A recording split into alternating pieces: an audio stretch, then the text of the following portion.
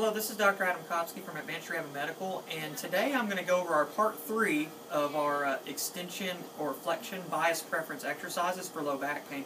So last week I demoed the extension bias preference. So once again, to recap, that would be one of those exercises to do if you actually have pain when you are actually up sitting, and so when you get better at walking. So do those. So today it's going to be completely the opposite.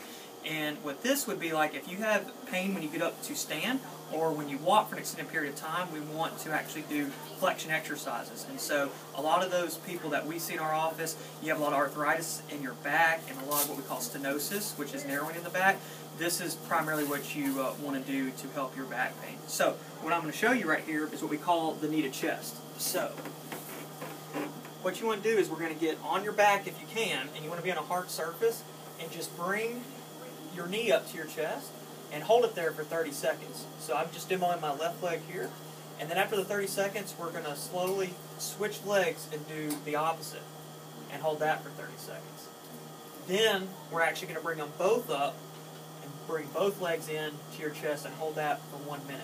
So this really helps a lot of our patients that are really sedentary and hard to actually get up and move, and just really can help them get moving and out of pain a lot faster. So if you have any questions, please, as always, feel free to comment in the section below here of this video, and even if you have questions about the previous exercise I demoed last week. So we're here to help, and I hope this was informative and you guys have a great week ahead. Thank you very much.